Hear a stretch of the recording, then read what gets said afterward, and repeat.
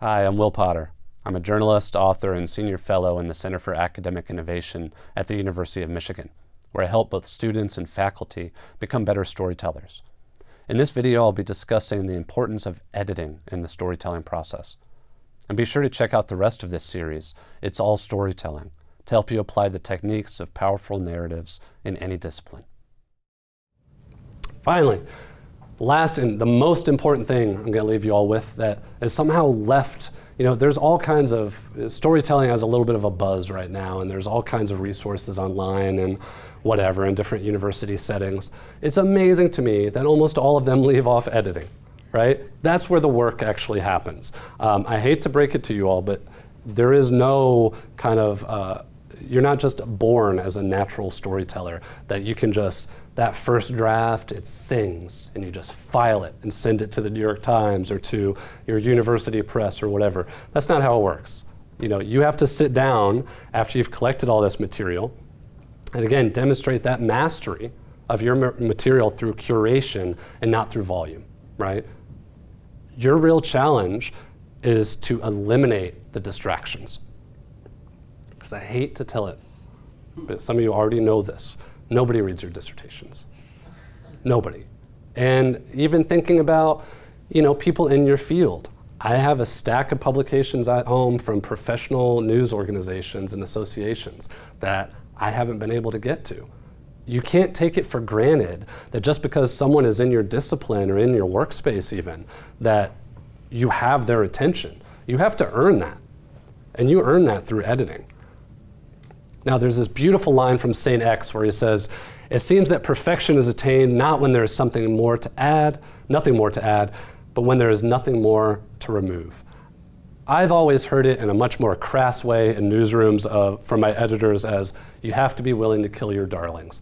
This is a terrible phrase. I don't know why, as journalists are being labeled enemy of the people and all these other things, we still have phrases like this in our newsrooms. It's not a good idea, right? But what it means is your darlings are those either moments of a film, a turn of phrase, a little bit of research that you're just so proud of as a storyteller, that you just love and you want to see in the final product. But you have to have that restraint and that humility to know it doesn't always get to make it. And sometimes you have to cut that stuff in order to make the narrative as a whole stronger and more compelling. If you're going to pitch a book idea, a nonfiction book, the first thing you're going to be asked by any agent or any editor or any publisher is, why is this a book and not a magazine article?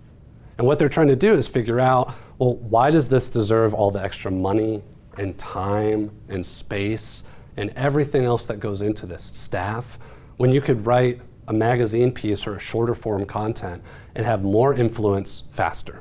And you got to be willing to answer that question. And if you don't, then I think that's kind of a back to the drawing board moment, right? You need to think about your story and what it is you're trying to tell. And then you just wash, rinse, repeat, and do the whole thing over again, over and over and over and over again, until you arrive at a final narrative. Sometimes that's shaped not so much by you deciding, oh, this is perfect, this is ready to go, I'm more proud of this piece than I've ever done. A lot of times it comes from time and deadlines and other things that are pulling us in different directions. But if I'm going to leave you with one takeaway today to kind of dispel the mythology that's built up sometimes around storytelling, it's not magic and it's not muses. And I despise, it drives me crazy when I hear writers talking about they have to wait for inspiration to strike, or they haven't been visited by the muse. That's amateur hour, okay? We don't have the luxury of doing that if you're telling stories professionally, either as a journalist or in any other setting. You have to put your butt in the seat and keep it there until you push through. You don't wait for inspiration to come, you have to make it. And if you're having a hard time making it, and I had plenty of those as I'm updating this presentation for you all, you just got to glue yourself in the chair. Maybe go for a walk, but come back. The most important thing is to keep doing the work, right? And so I know this is kind of a crash course in a lot of different elements of storytelling. There's many more that I left out or that we could talk about. What I want to emphasize to you all is that you just have to start doing these things. You're not going to be able to incorporate all of these elements in every type of narrative that you do. It just doesn't work that way. But the more you think in this way, you can then start incorporating components of it And over time, it just gets easier and faster and more intuitive.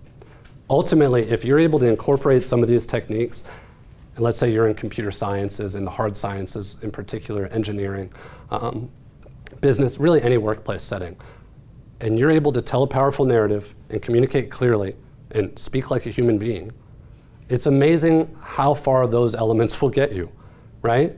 It's unfortunate, but that really will set you apart in many settings today. So it's worth the time, it's worth the effort, and it's worth keeping the butt in the chair until you start learning some of this.